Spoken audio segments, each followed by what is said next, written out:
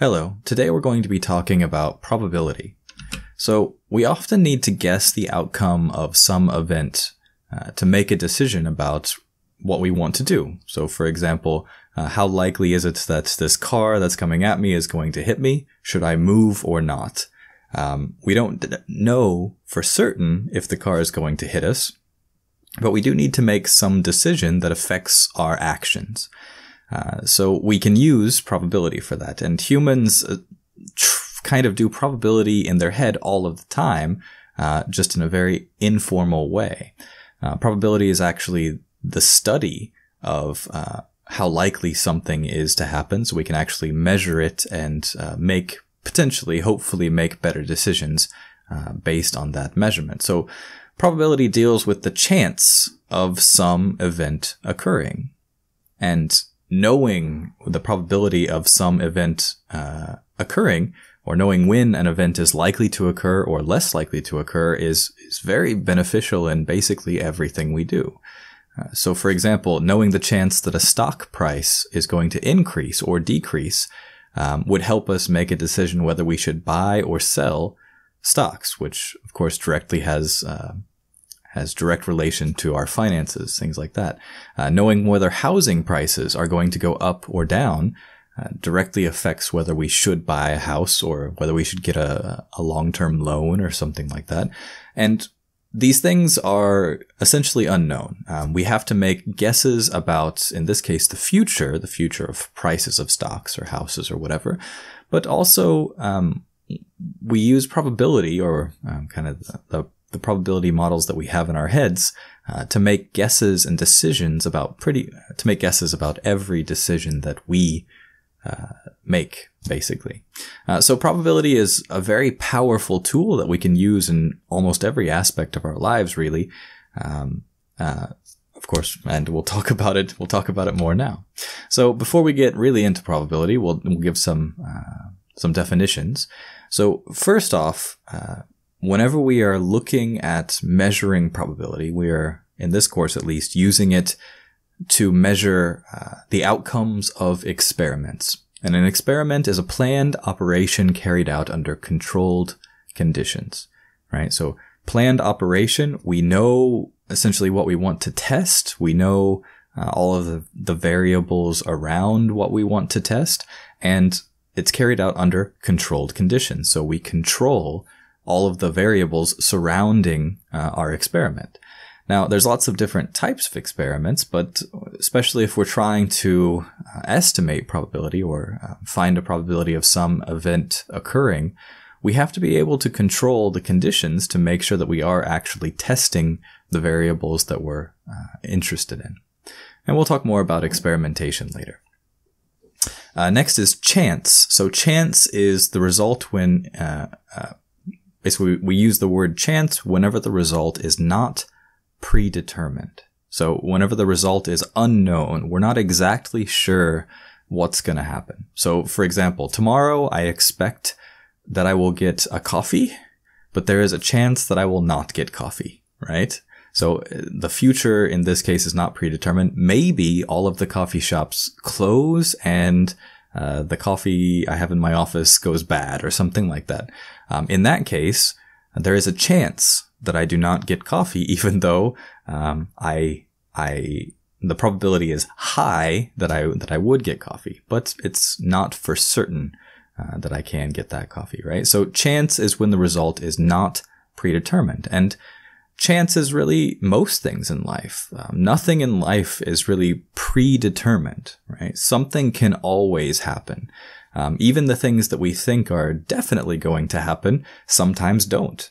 And that's because there is so much randomness essentially in the world that everything is left up to chance. Now, we can calculate the probabilities to find out how much chance there is and how certain we are that something will happen. But that doesn't mean that it always happens. So chance is when the result is not predetermined. An outcome, especially relating to an experiment, is the result of an experiment. So imagine that we had a coin. We flip the coin and it will either be In English, we call it heads or tails. I'm not sure what you call it in Korean. So it's either heads or tails, and the result or the outcome of our experiment would be actually observing, whenever we flip the coin, whether it was heads or tails. What is the outcome? Is it a heads or is it a tails? So the outcome is the result of the experiment. In this case, our experiment is flipping the coin. We observe the outcome, whether it is heads or tails or not. The sample space is the set of all possible outcomes. So in the case of the coin example, the possible outcomes that I have whenever I flip a coin are heads or tails. I don't really have any other options. It could potentially land on its side and stand up, but that's essentially impossible, let's say. So we really only have two options. So the sample space for a coin is heads or tails. Those are the two possible outcomes in this case. And an event is any combination of outcomes. So if I have, for example, multiple coin flips, or let's say that I had two dice.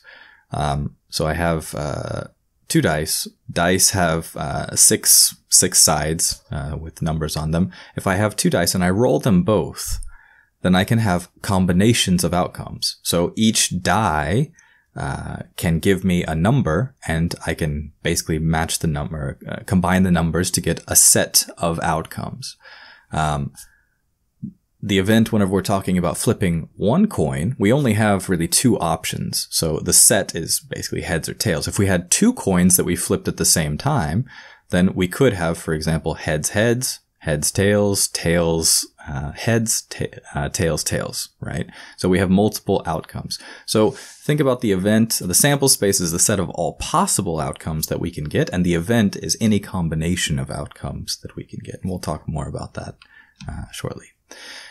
So coming back to probability, now that we have those definitions, probability we can define it as a long-term relative frequency of the outcome. The long-term relative frequency of the outcome.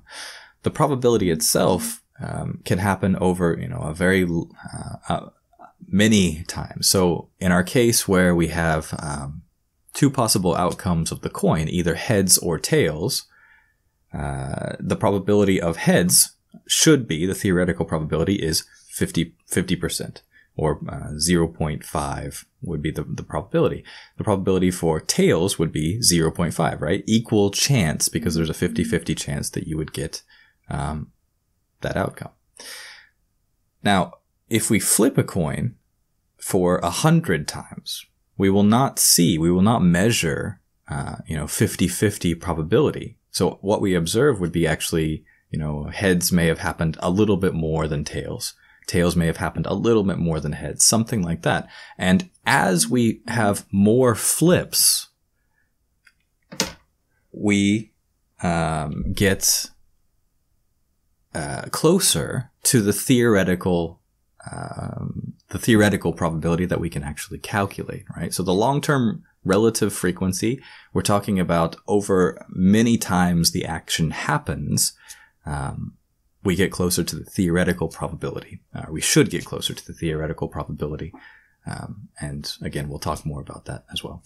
So probability is between 0. So if there's a probability of 0, then this means basically impossible, and 1. And 1 is definite. Some action will definitely happen. And what you'll notice in the real world, we don't have 0 and 1. The probability of real actions, or probabilities of real actions being impossible or being definite are basically 0, can never be 0 and 1. They will always have some perhaps slight probability that they will happen, or maybe a great probability that they will happen, but you will never be definite or impossible. Whenever we're doing calculations, though, we can use probabilities 0 and 1 because it's theoretical. If we're measuring, you will very rarely see 0 or 1, depending on what actions you're talking about. And here, whenever we write probabilities, so I have in this case, P bracket A, and we read this as probability of A. So in this case, the probability of A equals 0, or the probability of A equals 1. That means that in the first case, the probability of A is 0, or it's impossible. The probability of A equals 1 means that it is definite. It will definitely happen in the future. And the law of large numbers, whenever we're dealing with probabilities, and I've already hit on this a little bit, when we're talking about probabilities, we want as many data points as possible. So, for example, flipping a coin, if we get 100 flips, we will not have, 50-50 chance observed. Either heads will have come up more or tails will have come up more. They won't be exactly even at 100 flips.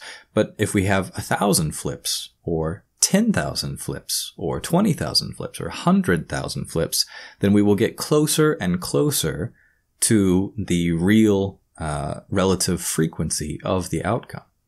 So the law of large numbers states that as the number of repetitions of an experiment are increased, the number of times that we do an action increases, the relative frequency obtained comes closer to the theoretical probability.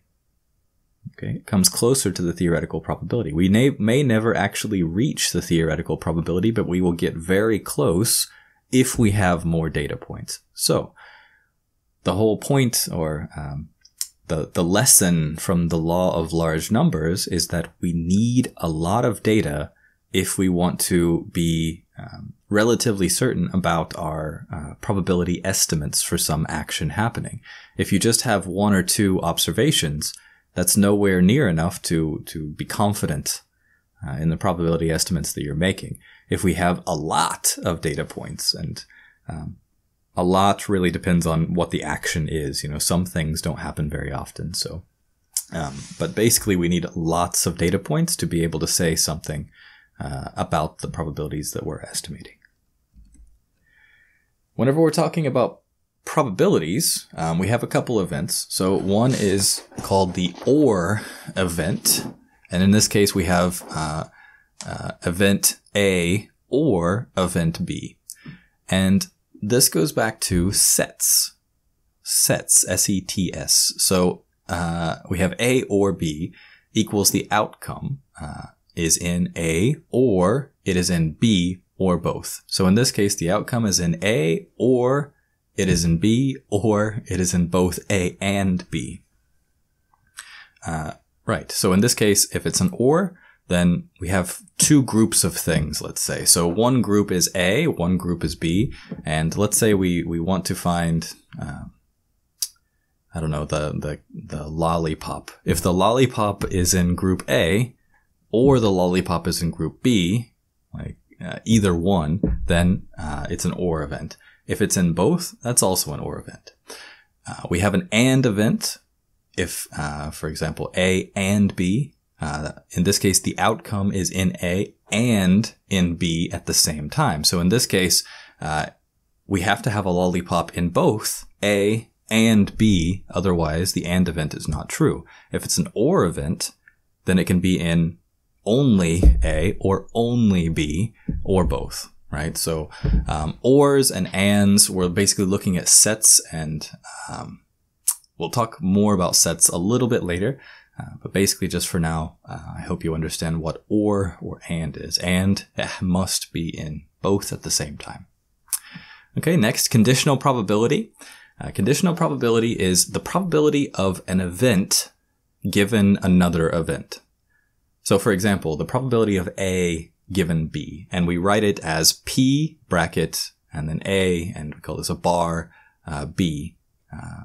So in this case, the way you can think about this is the probability of an event given another event. So, what is the probability that I'm going to get in a car crash if I get in a car, right? So A is the probability of a car crash. B is the probability that I get in a car, right? So, maybe, I have several options. I could take a car, or I could take a train, or I could take a bus, or I could take, several different options.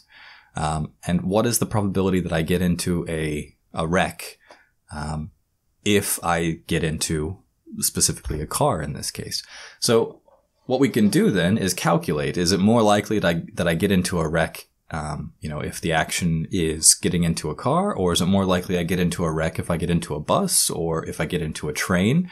And then I could potentially calculate, based on my action, based on one action, what's the probability of another action in this case? And we call this conditional probability.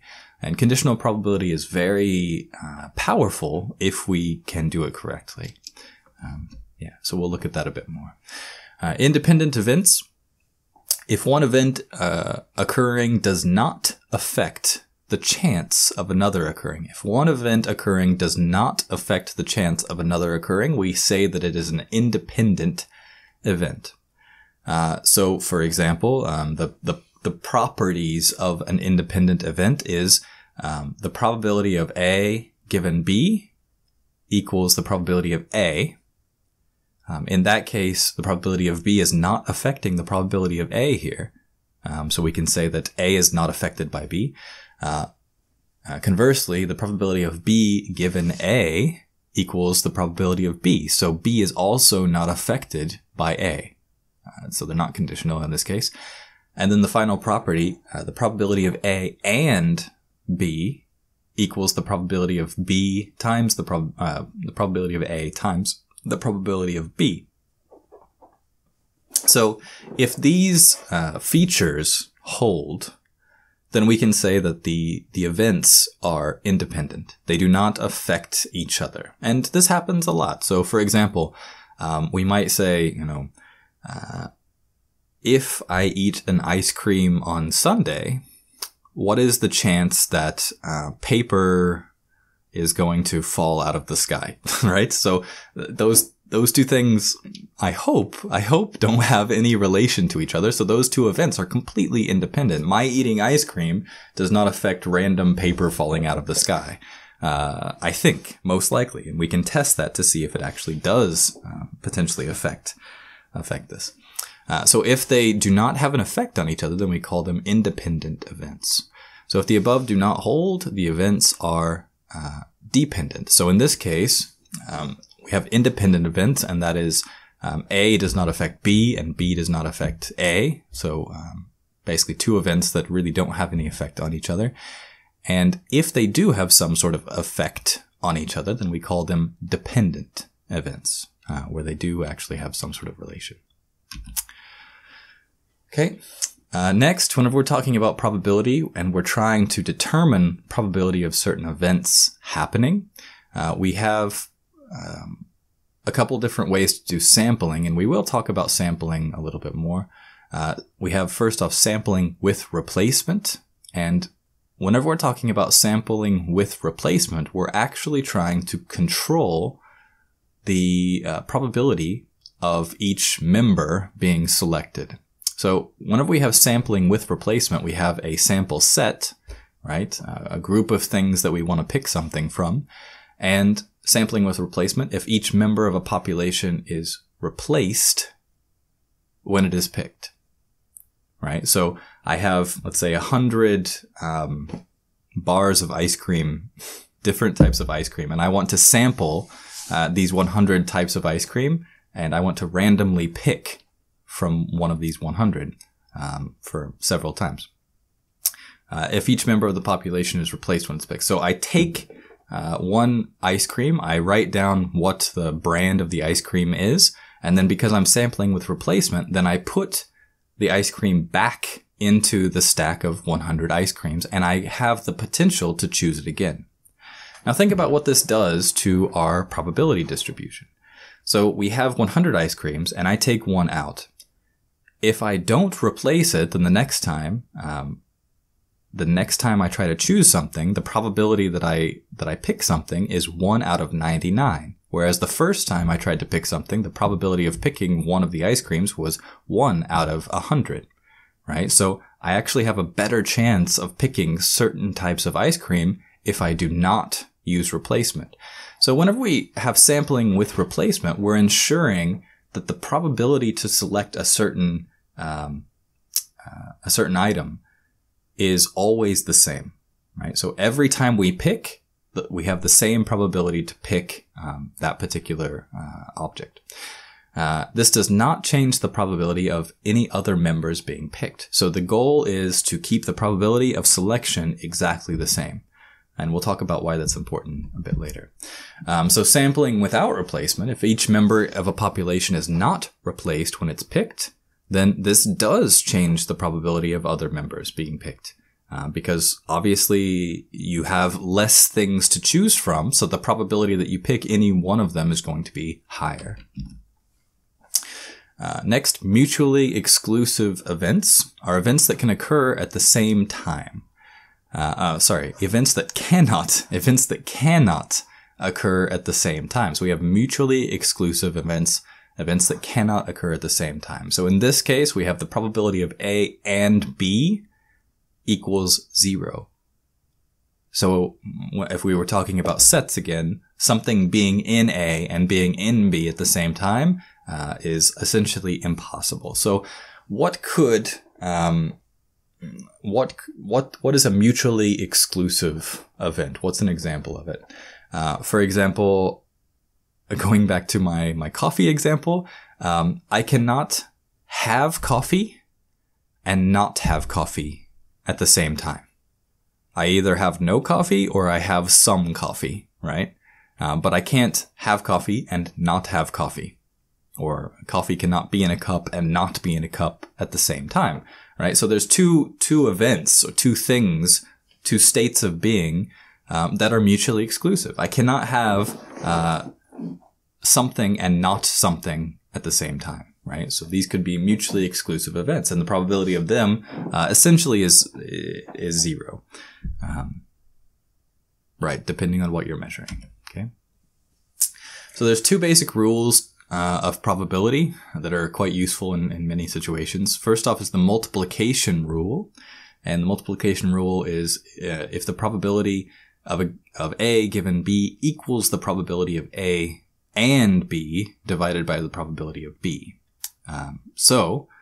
In this case, we can just read it as probability of A given B equals probability of A and B divided by the probability of B. This is a useful property for calculating A if we know the probability of A, if we know the probability of B. And it's a relatively simple and straightforward equation for calculating probability of A given probability of B.